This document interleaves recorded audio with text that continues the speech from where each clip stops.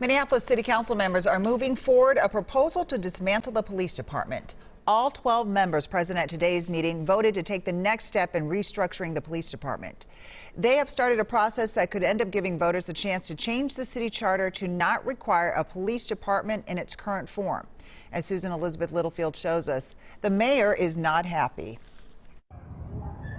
Minneapolis Police Department is likely the most talked about department in the country, a department that could be dismantled. In a unanimous vote, 12 council members agreed to move to amend the charter that protects the department. For us to be able to keep our residents safest, we need to be able to actually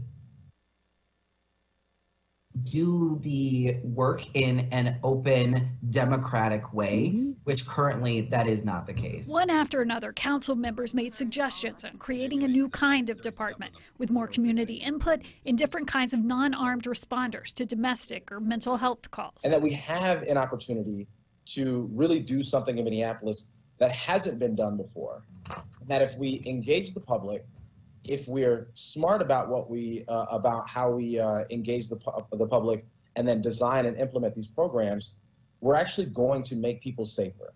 Council members want the city charter amended so the dismantling could go to a vote. This amendment to our legal city charter does not provide clarity.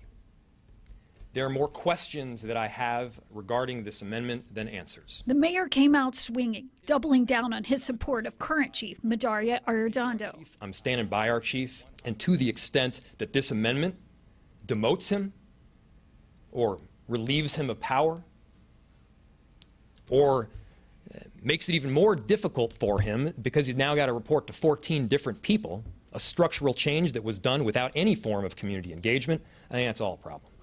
The mayor says he believes change is deeply needed, and he and the chief have a plan to rebuild the current department.